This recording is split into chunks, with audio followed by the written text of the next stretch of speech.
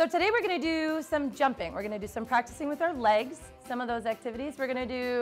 We'll use a jump rope in our activity, but if you don't have a jump rope, you could actually use a scarf or a piece of rope or maybe even some yarn, if you had some yarn. For the activities, we're jumping on and jumping over things. So even a couch cushion or a pillow or a washcloth on your floor, you could practice with those too. So to start with, we're going to stand behind our stars. And our star is going to be where we jump 1 foot. So we're going to jump 1 foot, and then we're going to jump to 2. So this is just like hopscotch.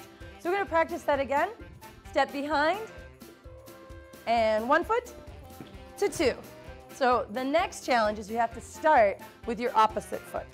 So do you remember what foot you started with first? So my right's my favorite. So I'm going to practice with my opposite foot. So now you have to hop on 1 foot, and 2. Nice. So now, Angel, you've been practicing that you can actually move forward with yours. Let me see what yours looks like. Hop forward, just like hopscotch forward. Let me see, and down. And you can keep going if you want. And nice work, come on back. Good job. So we're gonna practice that. We're gonna go forward just a little bit. So we'll go 1 to 2 to 1 to 2, and back behind your stars. Nice job. All right, the next one is going to be leaping over. So I'm going to leap over my star, so I'm going to start really small. If you guys want, you can practice leaping over your squares. So you could leap, like it was a big giant puddle. So I'm just going to go over a small puddle, and I can just step over. Let me see what it looks like, Isabella.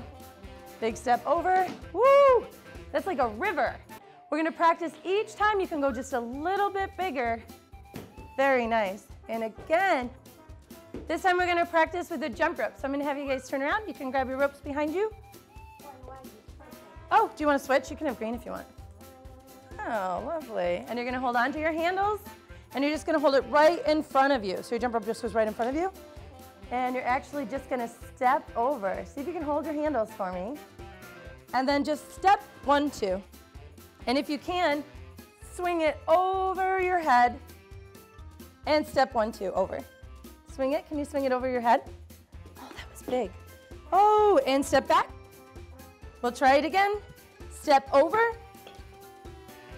And swing it over your head. And step over 1, 2. Oh, nice job. As you get a little bit better each time, you can practice jumping with both feet.